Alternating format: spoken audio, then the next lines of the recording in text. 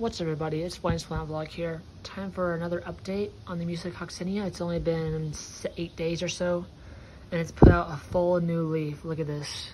And there's another one starting to come through right now. It's hard to see. It's way down in there, but it's coming up.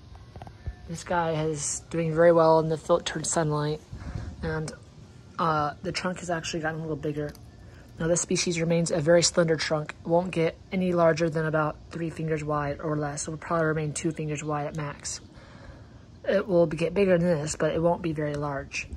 The plant itself will probably be only about 5 feet max when flowering. I'm not too familiar with the species, but we'll have to see what it does. I'm looking forward to that red inflorescence that it puts out in about a year or so. So right now, its growth is doing really well. Everything looks really healthy, and hopefully we'll see some really good speedy growth in the upcoming months.